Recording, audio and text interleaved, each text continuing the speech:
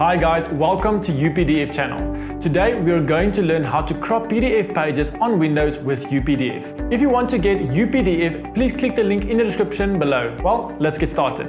First, upload your PDF to UPDF and click the Crop Pages button on the left toolbar. Now you can drag the purple border to customize the size of the page, or you can click the Options icon on the top right. Then you can enter the numbers to customize the page margins.